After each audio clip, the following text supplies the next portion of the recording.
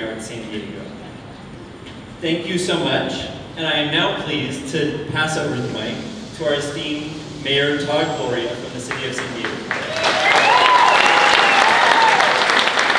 Often I'm asked, well, what does a great city look like? I will tell you that this is what a great city looks like.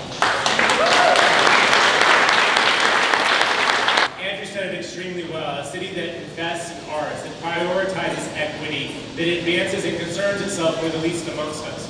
I would acknowledge that all of us have been harmed by the pandemic, all of us. But few have been hurt harder than the arts and culture community.